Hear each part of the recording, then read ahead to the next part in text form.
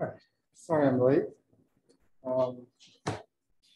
So we started talking about hypothesis testing of two states. Just to remind you the setting, quantum system is prepared in a state rho or sigma, and your goal is, then the system is handed to you, and your goal is to perform a measurement to figure out which state was prepared. We proved that. So we started looking at the symmetric setting. Hypothesis testing, I'll just call it HT. Right, so that's where rho is prepared with probability lambda. Kind of trivial if lambda is exactly 0 or exactly 1. Okay. And sigma is prepared with probability 1 minus lambda. Okay. Then in that setting, we proved that the minimum error probability, we had a notation, it's a function of these three parameters, lambda, rho, and sigma. So we proved that this is equal to lambda plus the minimization overall measurement operators of this objective function. Trace M 1 minus lambda sigma minus lambda rho. Okay, that's a semi-definite program. We then stated the Halevo-Hellstrom theorem or Hellstrom-Halevo theorem. So that says that for positive semi-definite operators A and B, this equality holds.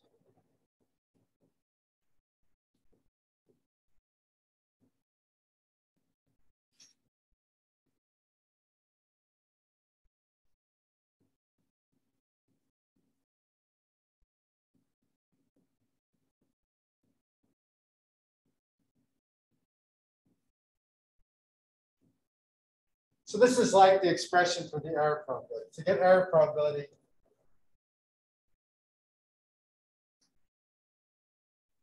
pick A to be lambda rho and B to be 1 minus lambda sigma. Right? And then this was actually the initial expression we used for error probability, and it kind of easily reduces to this one. So Hellstrom-Halevo asserts that there's a kind of closed form expression for this.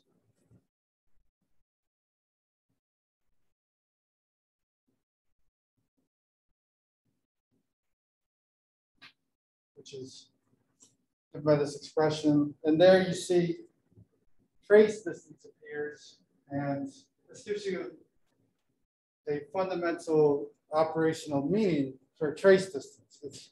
It's directly related to distinguishability of two states.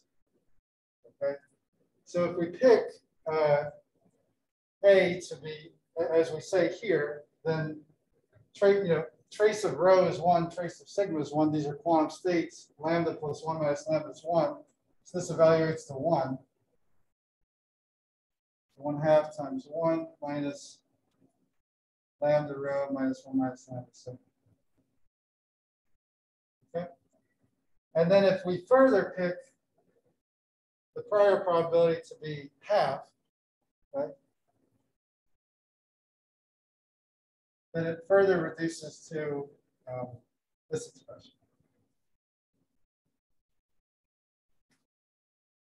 And there you see the trace distance of two states arrives. Okay. So think about two different extremes of the trace distance. If the states are the same, then rho minus sigma is 0, trace norm of 0 is 0. And then the error probability is 1/2. which is exactly what you can achieve with just random guessing. You know, like the coin is flipped, the state is chosen, and then you randomly pick the side. If it's one or the other, then you'll be correct half of the time. So that's consistent with random guessing. And that's kind of expected because if the states are the same, then they're just indistinguishable. Right? Yeah. Trace distance, yes. So there's trace norm.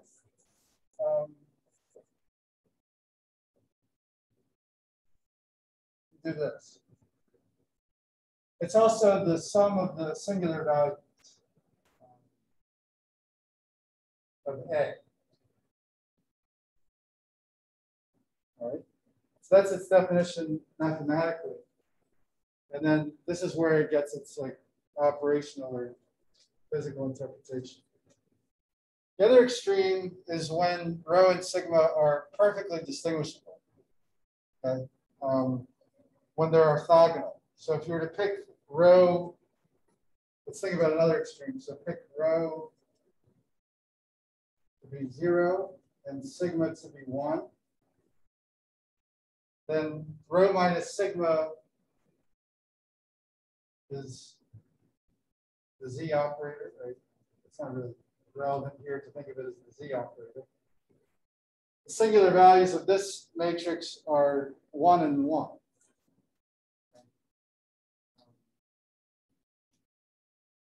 For a Hermitian matrix, it's also the sum of the absolute value of the eigenvalues. Okay? And so here you have the eigenvalues in front of you, +1, -1, absolute value is 1 and 1. So you add those and you'll get 2. 1/2 times 2 is 1. 1 minus 1 is 0. So you get what you'd expect for that extreme. Right? The states are perfectly distinguishable because they're orthogonal. And then the error probability in this distinguishability experiment is 0. Okay. And then, you know, we can smoothly go away from those extremes. Right? They might be epsilon close or, you know, 2 minus epsilon far in trace distance. So, okay. The objective now is to prove this statement. And it's really just a mathematical proof. I'm not sure when we do this, we see any kind of intuition. We will figure out the optimal measurement. So that's interesting, right? Or n optimal measurement. There's actually a number of them.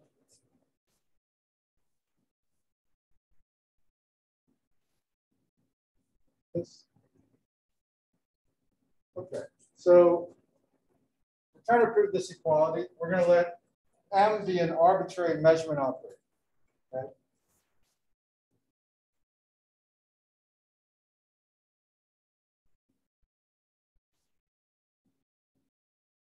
So what does that mean? It has to satisfy these operator inequalities.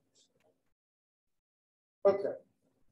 Then we're going to set delta to be A minus B. Okay. That's the expression that appears in this trace distance. And it's relevant because it's related to the distinguishability. Okay, now we're going to do something. We probably talked about it in the math review. I can't remember. We're going to let delta plus and delta minus be the positive and negative parts of delta. What does that mean? That means that delta can be written as delta plus minus delta minus.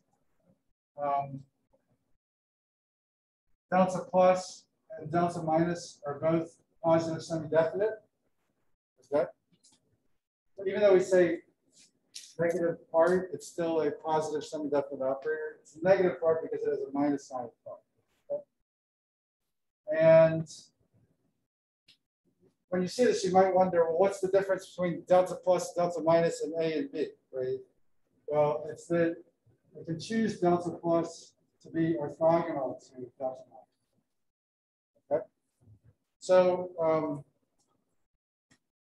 the simple way to understand this is that A and B are Hermitian, so delta is Hermitian as well. It has a spectral decomposition. Let's do this over here. So it has a spectral decomposition like this. Okay. Delta plus is going to be the part that includes the positive eigenvectors. Okay, so it's just like you chop off. Remember, all these eigenvectors are orthogonal to each other. And so we're chopping off the negative eigenvalues and retaining only those terms in the sum that are positive. Delta minus is we retain all the ones that are negative, then we put an absolute value for them. And so delta minus is a positive semi-definite operator. Right? And then, you know, the indices that are kept are distinct. And so because all these eigenvectors are orthogonal to each other, delta minus and delta plus are orthogonal. Okay.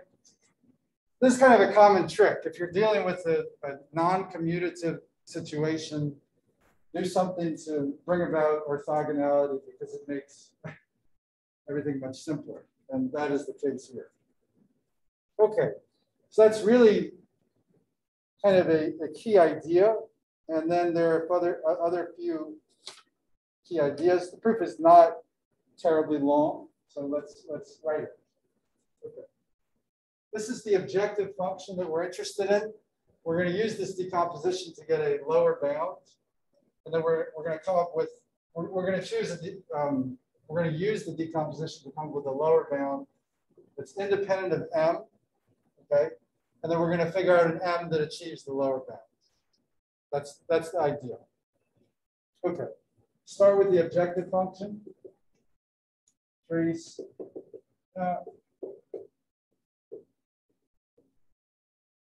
Okay, now what? We want to get A minus B. So yes, we rewrite this as trace of A minus trace of M, A minus B. Right? Simple rewriting. Then now we have A minus B. So we're going to substitute delta, right? And then delta plus minus delta minus.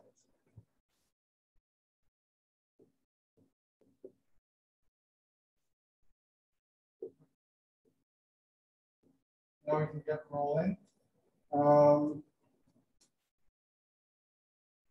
We know that M is positive semi-definite and delta minus is positive semi-definite.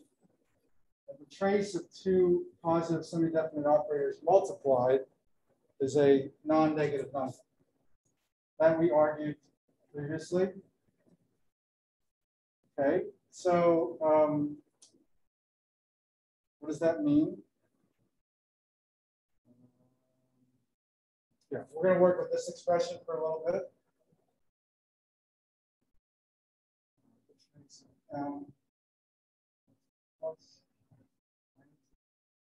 That means that we can drop this term in upper bound 10 times delta bound, right? Just dropping a negative number. All right. Now we know that M is positive semi-definite and delta plus is positive semi-definite. Furthermore, M is less than identity. Okay? So we can write this identity. This is a manipulation we could do. I believe we did it before in a different context. Okay, then, of course, this is the same as delta. All right. So using that, this equation star is, there's a minus sign in front of here, so we flip everything. There's a minus sign in front of the second term. So we flip the inequalities, and we get greater than trace of A minus trace of delta plus. Good. Now,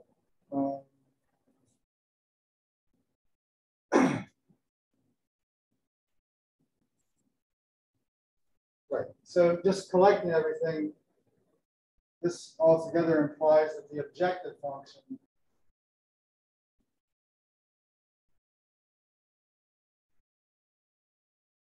is greater than this term here. This is a lower bound.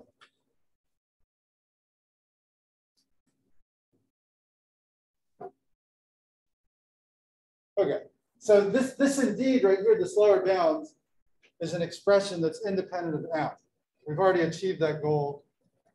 Now we just need to rewrite the lower bound in terms of trace distance, because trace distance is something more meaningful than trace of delta plus.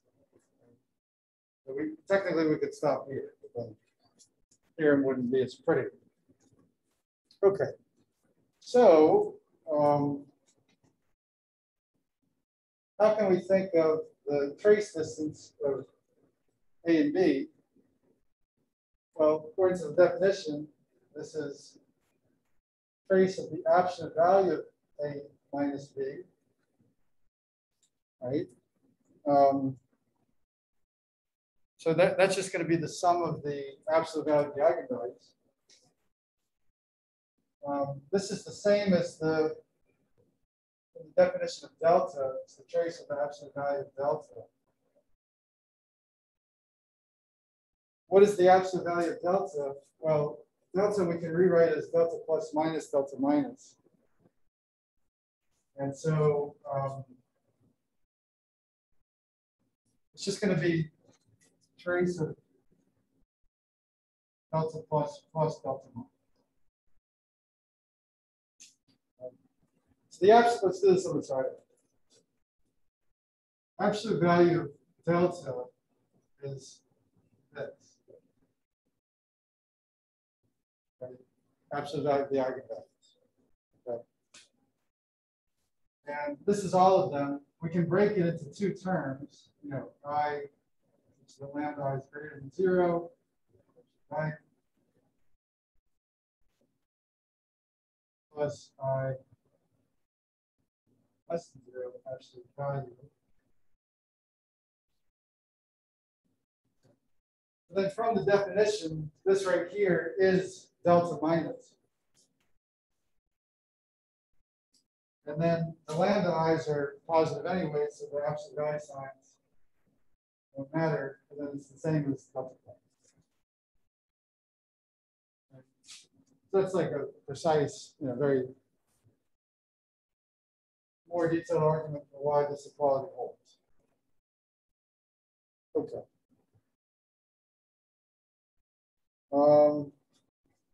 Is everything all right so far? It's kind of like pure math, linear algebra. All right, so let's rewrite this one more time. Trace of delta plus trace delta. Okay. We know that delta minus is equal to delta plus B minus A. Why is that? Well, we're just setting these two equal to each other. A minus B is equal to delta plus minus delta minus. And then we're rewriting that equality to get this. Right? All right. So if I take this and bring it to the other side of A minus B, if I bring this over here, I get delta plus minus delta minus. All right. Okay. So yes, here we have delta minus. Let's substitute here. We'll get the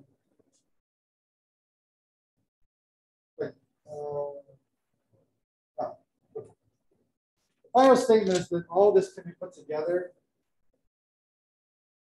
Get the trace of delta plus is equal to half the trace distance minus trace of B minus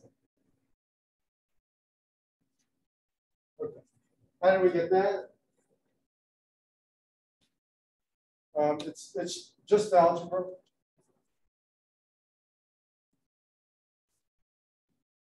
So we can rewrite the trace distance like this. But let's abbreviate things a bit because we're starting to get a bit crowded.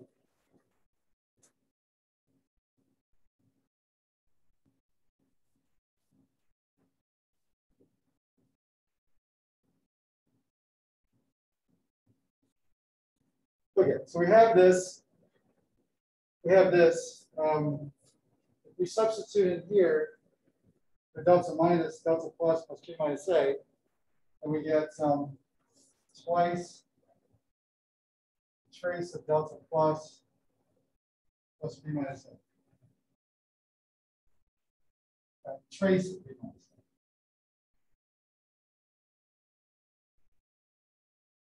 a. Okay, and then this last line is just bringing this over here, trace of b minus a to the left, and then dividing by 2. That's all it is, right? It's all just algebraic steps. All right? Okay. Good. So now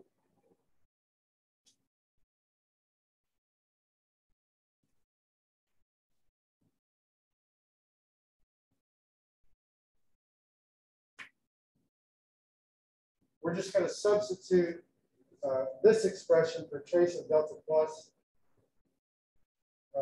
into here, this lower one. So let's recollect where we are. The objective function for an arbitrary m is greater than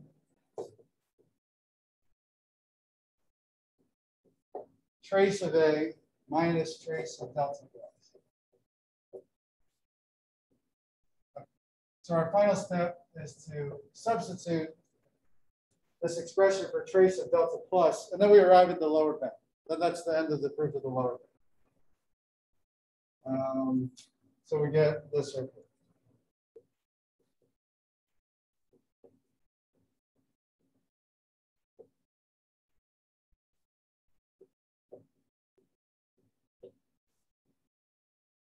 Okay. So this is kind of a pause moment if you have any questions about what happened. But just to summarize, like we took the objective function. This was the main idea. This is called Jordan-Hahn decomposition. Jordan-Hahn to mathematicians. And we just did some, this was the main step where we got an inequality. Right? We dropped delta minus, use the fact that m is a measurement operator less than identity, we get this found. And then that was kind of the stopping point for inequalities. Right? And there were just some substitutions and rewritings to get traces. And we get the lower bound. All right? You would define basic, right? So indeed, that is the next step. Yes. Okay. So now to achieve the infimum, the question is how to pick the measurement operator, right? So we need to pick a measurement operator that will saturate these inequalities. All right. Any ideas?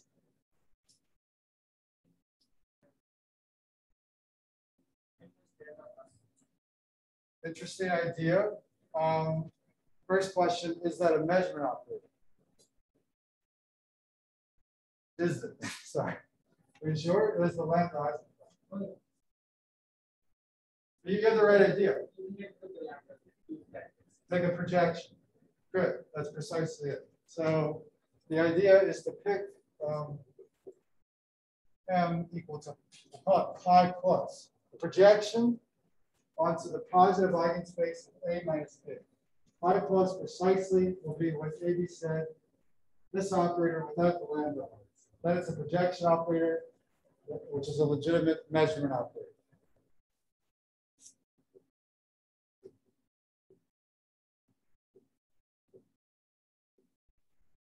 Okay.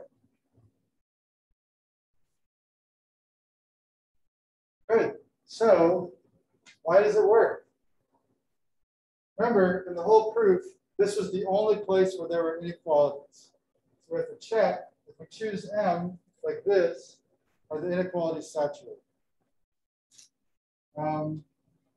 If you take trace of M times delta plus, you get delta plus, right?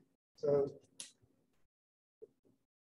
the trace of pi plus times delta plus is trace of delta plus, right? Because this pi plus is a projection onto the subspace spanned by this operator. Right? So it's just like, you know, the filters for that.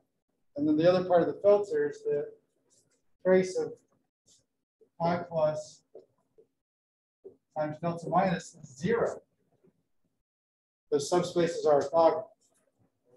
We already said, and you can see it, delta plus is orthogonal to delta minus. It also implies that pi plus is orthogonal to delta minus.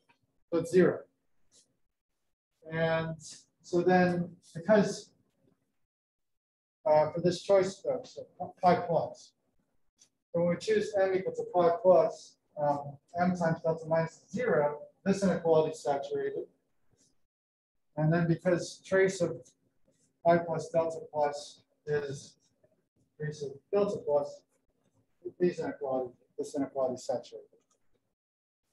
So that's the proof, right? Those are the only places we had inequalities. And you know, everything else was just equalities. So this is a very important, this is an optimal measurement output.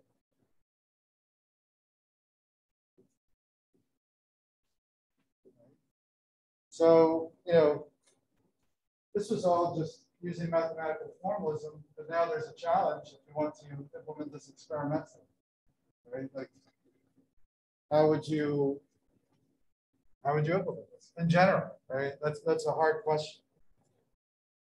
And there's a very precise, we don't do complexity theory in this course. There's a precise sense in which this measurement is actually hard to implement on a quantum computer, computationally complex. Right? So that means in general, over like all possible density operators that can be generated by quantum circuits. But that shouldn't stop you from trying to solve it for interesting cases. You know, there are a variety of cases that are known, which you can implement. All right.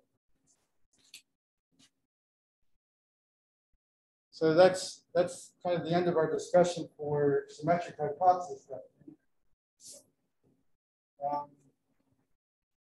We can reconnect later to this. What I said before, we haven't made it clear yet, is that there are fundamental links between this basic task of hypothesis testing and communication. Right? And so there's ways to use these ideas to design, or at least argue for achievability of communication schemes. And you can take the idea behind this measurement to design decoding measurements for communication. Okay. And yeah, so we'll return to that later. Okay, so now we're going to move on to a different kind of hypothesis testing. Oh, we will not. We will talk about asymptotics. Excuse me. All right, so we're not done with symmetric hypothesis testing yet. We're going to talk about the asymptotic. But I'm going to erase stuff.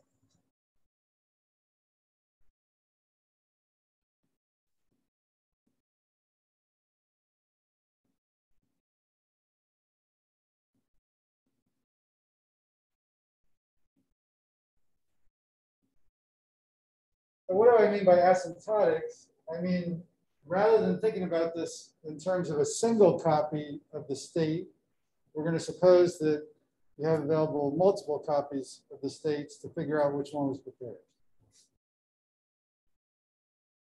And you know, let's kind of like what we do in information theory. We consider many uses of a channel or many instances of a resource.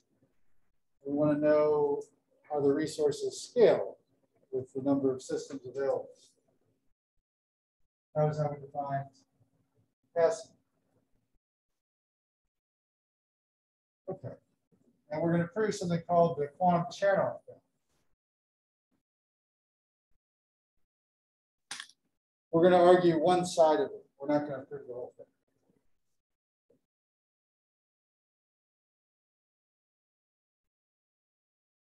So this is the funny thing about quantum information is that Chernoff is a mathematician who proved the classical version of this result in like 1950. And he had nothing to do with quantum information or anything, but his name is on this theory. That's how. Like we have quantum Fisher information, we have quantum Chernoff bounds. Yeah. So there are other people who did this in like 2006, whose names might possibly be forgotten because their names are.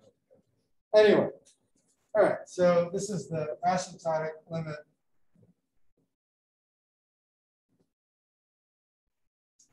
of symmetric hypothesis testing.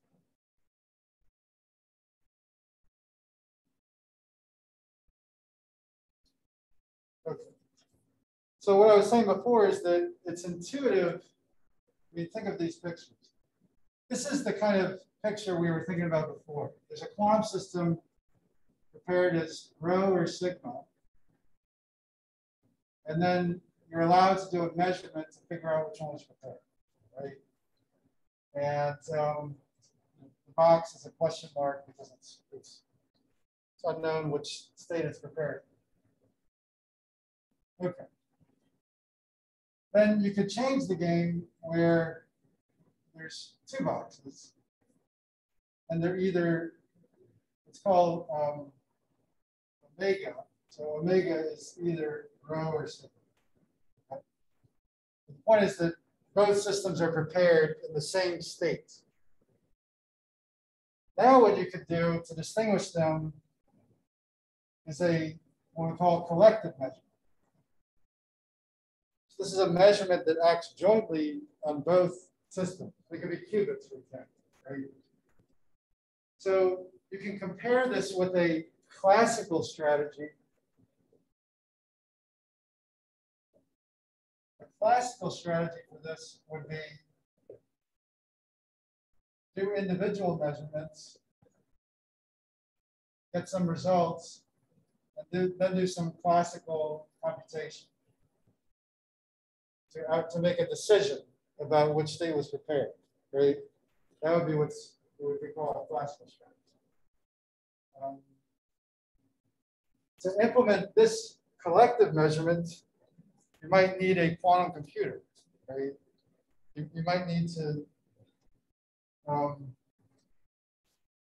something we can argue, I think we kind of essentially argued it, is that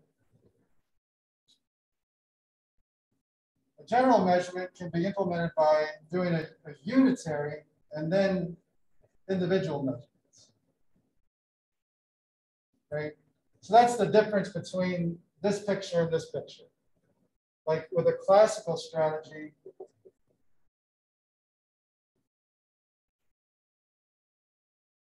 you're not allowing for any interaction, any quantum interaction between the systems before making a decision.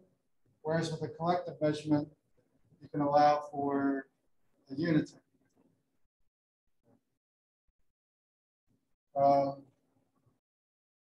And then there's, this was 2 copies of the state. There's no reason why you couldn't allow for more copies. So in general,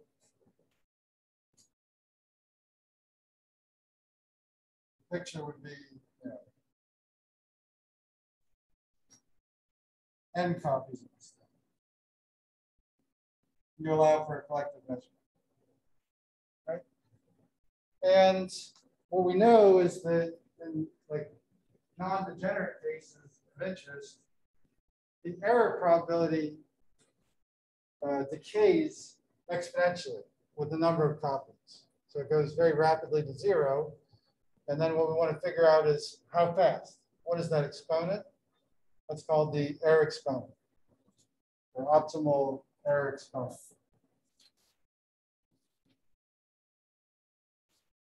Right, so I'm just going to fill this part.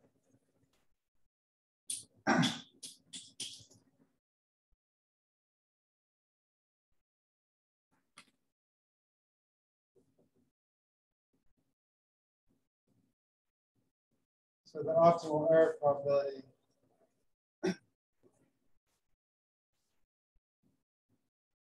is exponentially fast.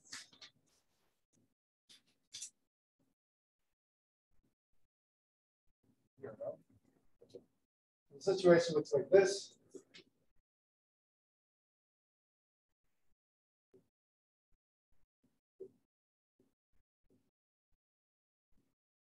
When I wrote, I don't know if we've done this yet.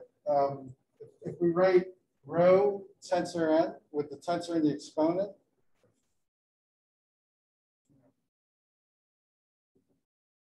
it kind of means what you think. So it just means an n-fold tensor product, just like with ordinary multiplication. Okay. So the statement we're making is that the error decays exponentially fast with some exponents, and this is the theorem we're prove is that this is going to be the quantum Chernoff divergence. That's the name for it. Divergence is a term that comes from statistics. I think it has to do with how it's a measure of distinguishability. How different is rho from sigma? Like, I guess it's like how fast do they diverge from each other as n is getting larger. Okay, that's kind of the rough idea. The theorem that we'll argue one side of, this is called the quantum Chernoff bound. So it's that in the limit, as n goes to infinity, right? I want you to take this approximate equality, apply a negative log, divide by n's of both sides. When you do that, you get this c, all right? So negative.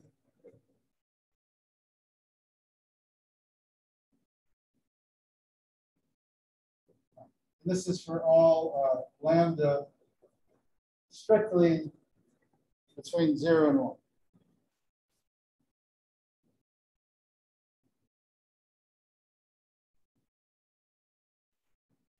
So this,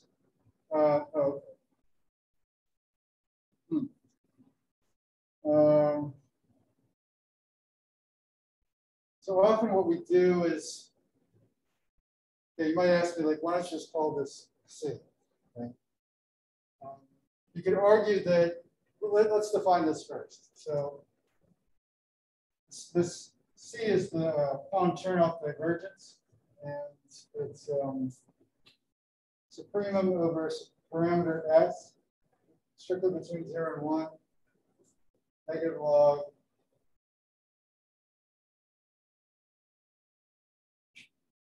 So that's the function. That's the mathematical expression.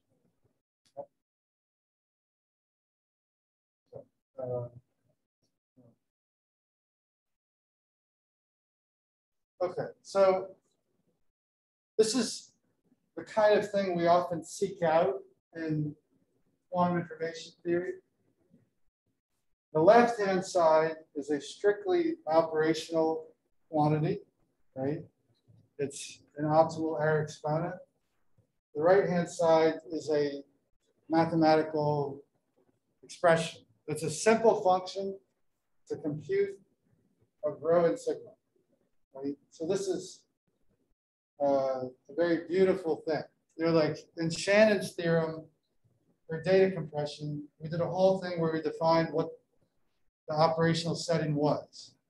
And then we kind of argued using typicality that, oh, the data compression limit is the entropy, right? So it's like this complicated operational thing, and then it just reduces to this beautiful mathematical expression, right? With communication, it was the same, but with mutual information. Right? So now we're doing something very similar, except we get a different answer because it's a different operational setting. Okay.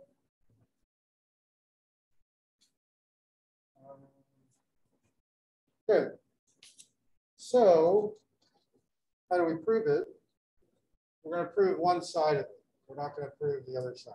Because, well, made a decision. The other side of it is in the book, if you're curious. So we are going to prove what's called the achievability part. So we will prove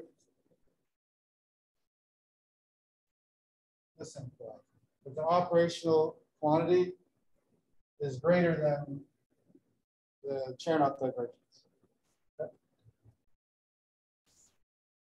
How we're going to prove it, we're going to need a mathematical lemma.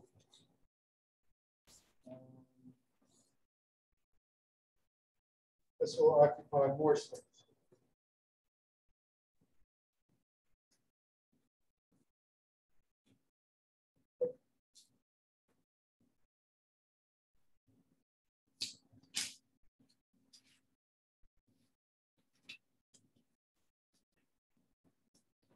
So we're going to look at the this expression that we were looking at previously, right? That was equal to the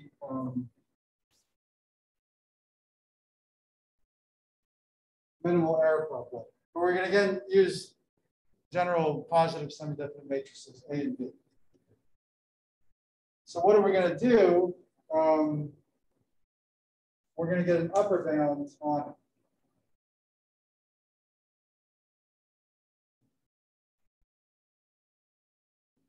This upper bound will hold for all s between 0 and 1.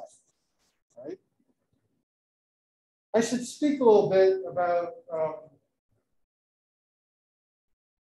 why this is somehow challenging.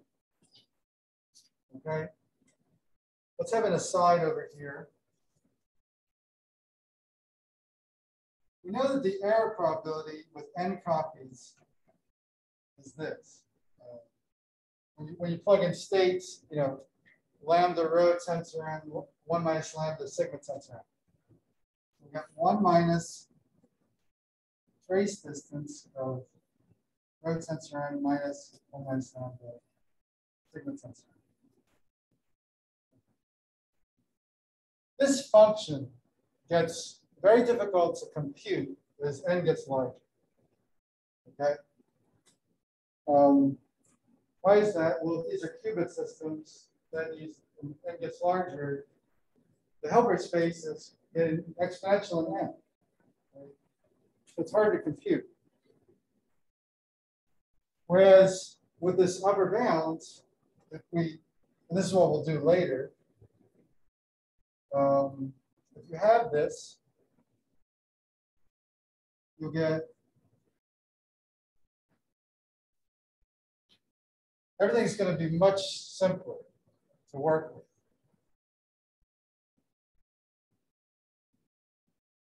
Sigma tensor n to the power s. So you have that trace, and let's go back here with this notation. If I put a power s on everything, it's the same as this, then the power s distributes over each of them, right?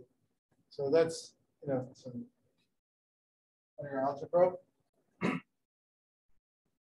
Then the trace of a tensor product is just the multiplication of the individual traces. Yeah.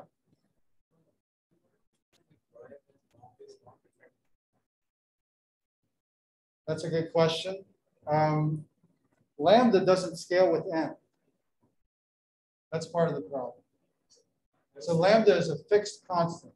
That helps to answer address your question, right? I was thinking like this, like those things, and we get figured out using quantum Lambda's, yeah, so it is assumed in all of these hypothesis testing problems. In fact, anything we'll write in this class that's whatever are like the quantum states or probabilities involved, those are known. There's no, like, we assume that systems have been characterized. Or, yeah, the only thing that's unknown is once the game goes, what is the value of omega? That's the objective of the game, to figure it out. So indeed, it doesn't scale with n. I think the best answer, indeed, the expression does not depend on n. It's a constant independent n lambda. Also, what will happen is I think lambda will be like a multiplicative factor under the log. And then we take the log, it'll become additive, but then you're divided by n. So it just goes away. The main thing you need is that lambda is strictly greater than 0 or strictly less than 1. Yeah. That's a good question. All right, so going back to this will then simplify to lambda. I mean, actually, you see it right here. This was 1 minus s. Sorry, 1 minus s. 1 minus lambda, 1 minus s. And then this whole thing will simplify to trace rho to the s sigma to the 1 minus s, all to the nth power. Right? So now you see it, at least with this upper bound. If you then take a negative log, n comes out, there's no n here. You divide by n, take the limit, this goes away. You're left with this, which is the Chernoff expression. Okay? So that's how you get one side of the theorem. When you take a negative log, this inequality sign flips to a greater. Right?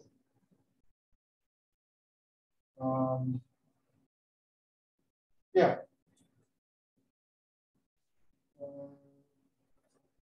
We should say other things. So if rho and sigma, let's suppose rho and sigma are the same state, right? Then, like sigma equals rho, then this expression collapses to trace of rho, which is 1. Negative log of that is 0. So the decay rate is 0. Like, but that's because you couldn't figure out, we assume the states are the same. So there's consistency. Another extreme, which is kind of a singularity, but it's easy to interpret, is if rho is orthogonal to 0, to sigma, right? If we're distinguishing 0 from 1, then if we're orthogonal, the trace of this expression will be 0. Negative log of that is infinity. That's consistent with the error probability of 0, right? The negative log of 0 is infinity. So that's another extreme. And then the interesting stuff is all in between, like, states where this is actually a finite number or different from 0. And then you can also show that this measure is faithful, like if it's equal to 0, that implies that the states are the same. Right, so unless there's any questions, to prove this will be more math, which I think is interesting because, if you're interested in doing work in quantum information, ultimately at some point you're faced with like proving. Okay. The original paper that proved this had a very complicated proof. It used like integral representations of functions of operators, and it's an interesting proof, but quite complex. And then a little bit after that, a Japanese mathematician, Ozawa, figured out a much simpler proof. And so that's what we'll present here. And we'll use ideas like operator monotonicity. I think that's all we need. Operator monotonicity of the function x to the s, where x is an operator. Okay. So unless there's any questions, we'll proceed with the proof of this. All right.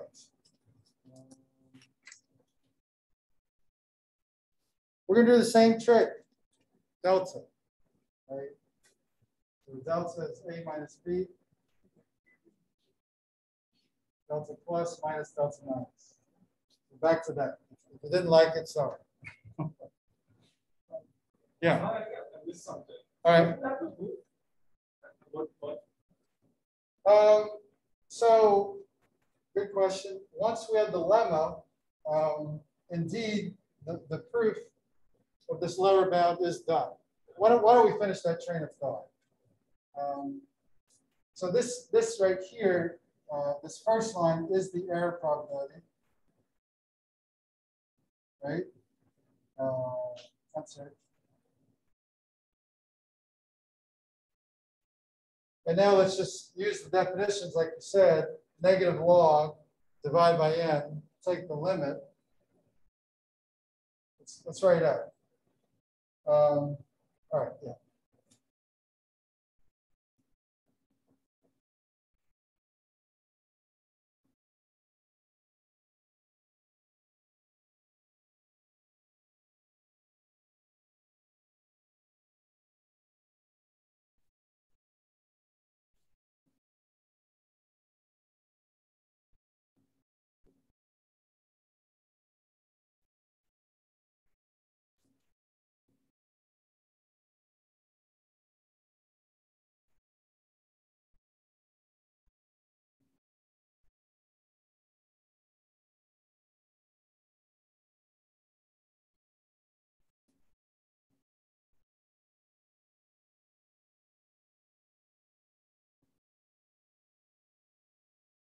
Okay, so yes, thanks for pointing that out. So we apply a negative log to the top line, the bottom line. Inequality flips, divide by n. Now we take the limit.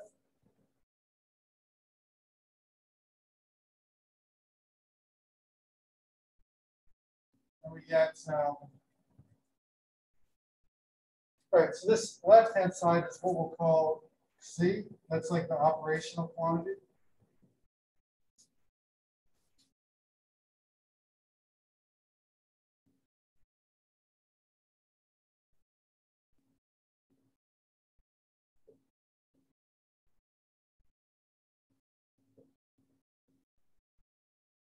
Okay, so then on the operational quantity, which is the limited thing on the left, we get this lower bound, but the lower bound holds for all x.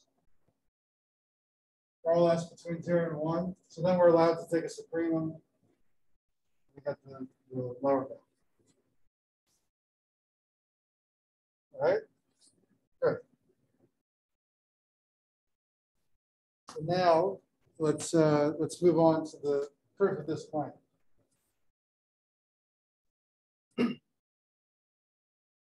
And this is pretty interesting, I would say. We'll use, the main idea will be operator monotonicity. So you'll get some exposure to how to use that in a proof. Okay, what we previously showed is that the trace distance of A minus B is equal to trace of delta plus trace of delta minus. And all right, then we can do things like A plus B is equal to A minus B plus 2B. It's kind of simple. And substitute for A minus B, delta plus minus delta minus.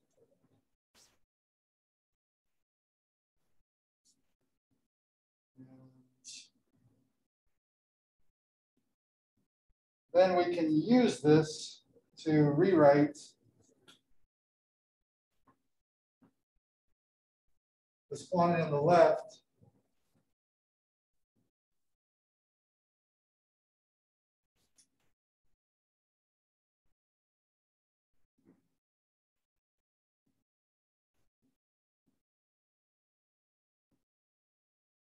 as trace of B minus trace of delta.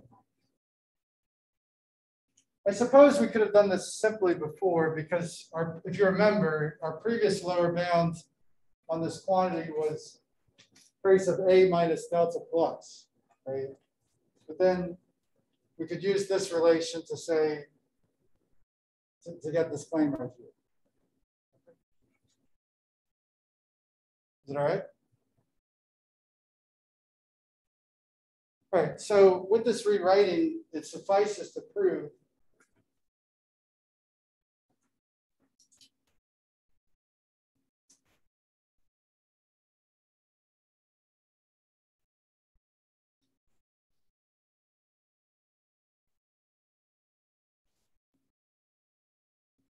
trace of B minus trace of delta minus less than this. For all S between 0 and 1. Right? So that's equivalent to the desired statement.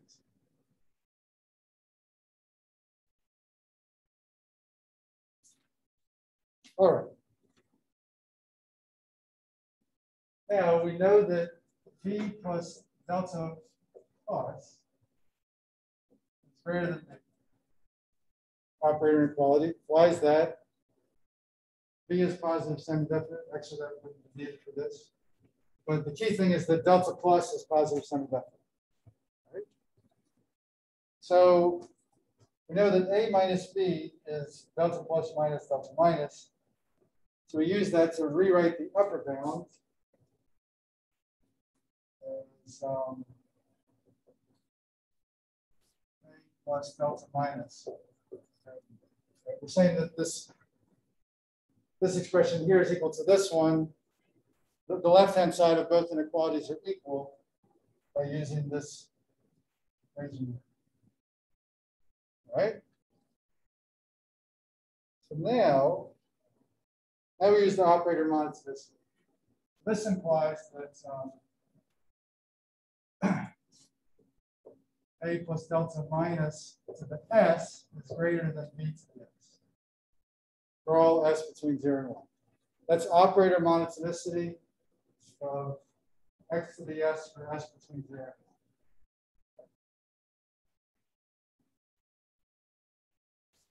1. Right. So this is what we're going after. We're going to flip it around. We're going to show that trace of B minus this expression is less than this expression.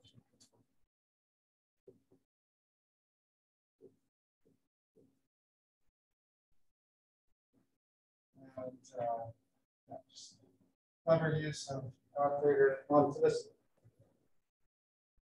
Okay, first trick is to rewrite this as one expression.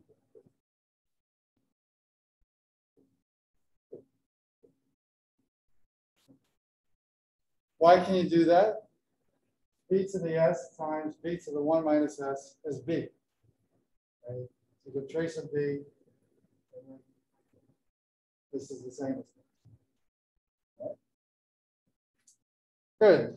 Now we use the fact B is positive semi-definite, and now we're going to use this operator inequality.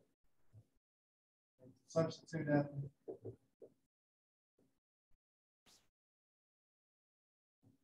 substitute.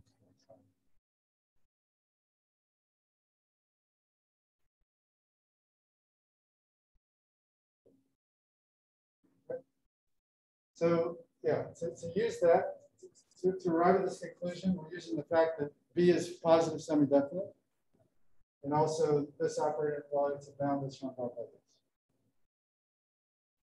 All right, now what?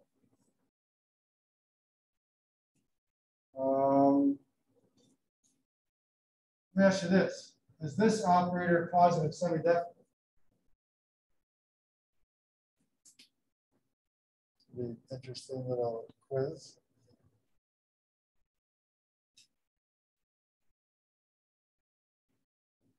Yes. All right. Now you get pick one. Why?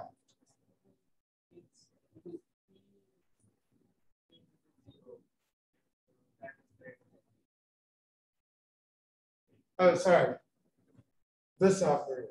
Is this operator positive semi-definite?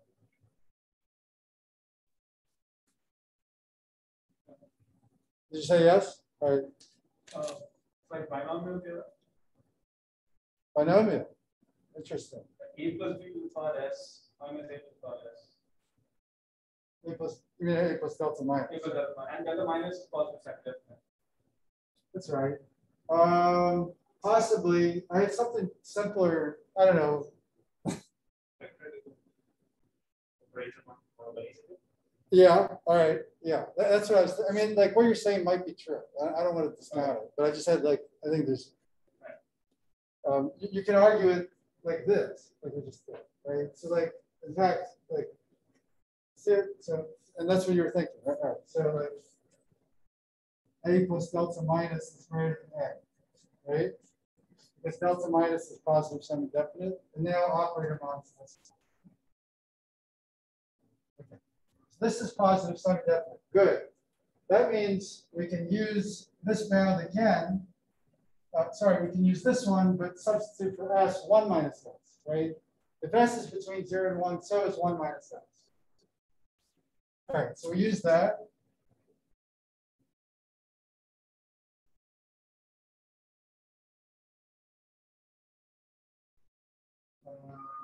A plus delta minus 1 minus s.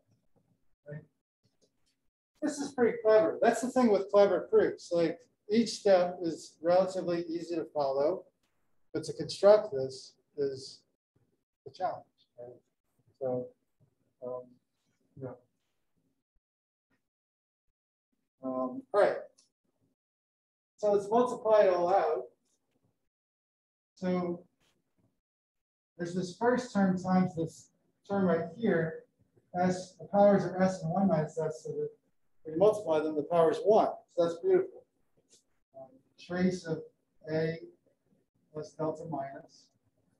And then minus a to the s, A plus delta.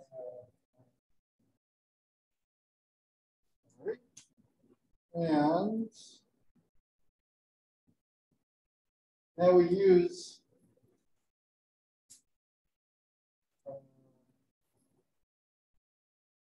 yes. We use this one more time, but now I'm going to do 1 minus s. And there's a minus sign in front. Right? So we're going to use this inequality with this. Right? So why don't we, sorry, let's do one equality beforehand to make things much clearer, I think. Take the individual traces.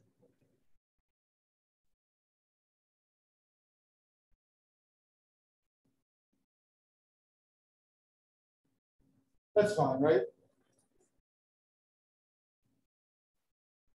All right, so now we're going to use this one. We'll put a minus sign in front. The inequality flips. We're going to use this. Then we can get an upper bound.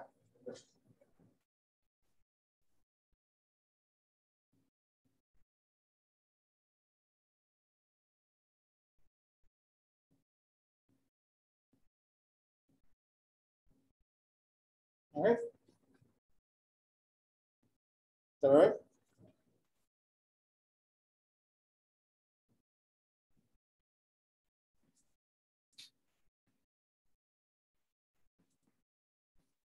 Okay. This expression here is just trace of A, right? A to the S, A to the 1 minus S. These cancel. That's the desired inequality. Right? So we did the whole thing. Top line less than the bottom. Let me write it plain over.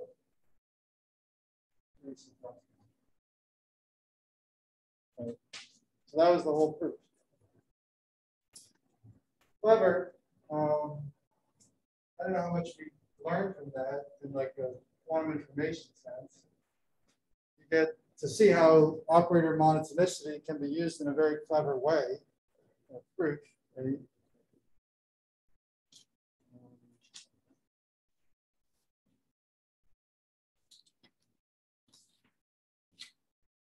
All right. Any questions about any aspect of the proof? I can do a recap. That would be helpful. All right. So this was the desired statement.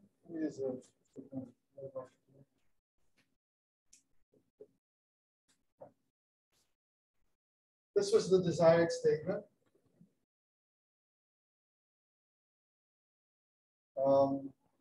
We rewrote the lower bound as this. Right? Then we said, okay, well, the desired statement is equivalent to this right here. And then actually what we did was we said we could put these two, so it's actually right there.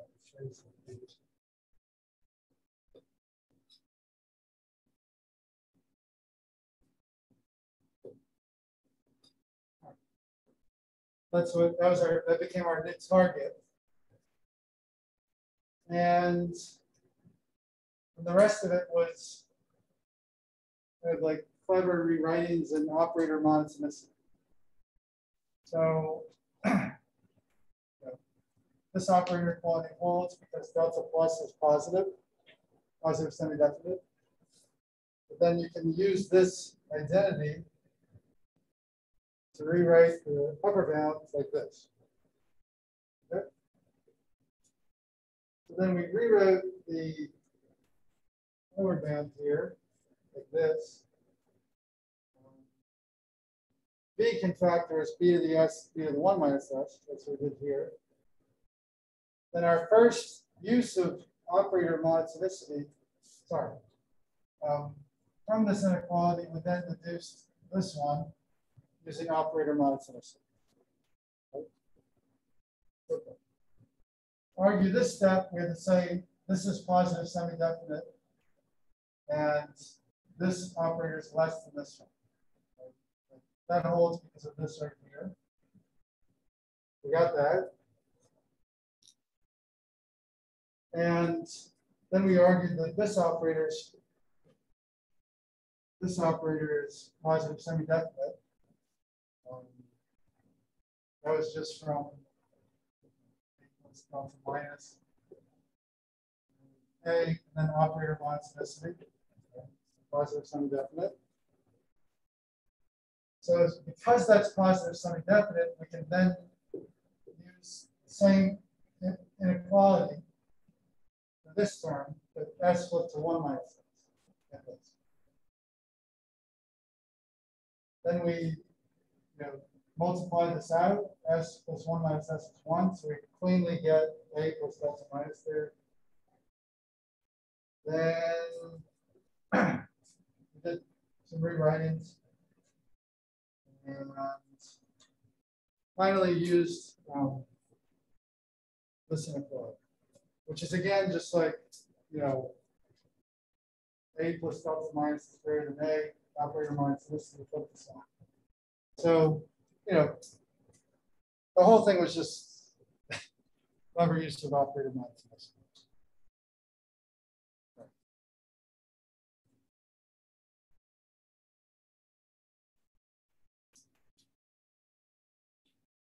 Okay. So we have about 7 minutes.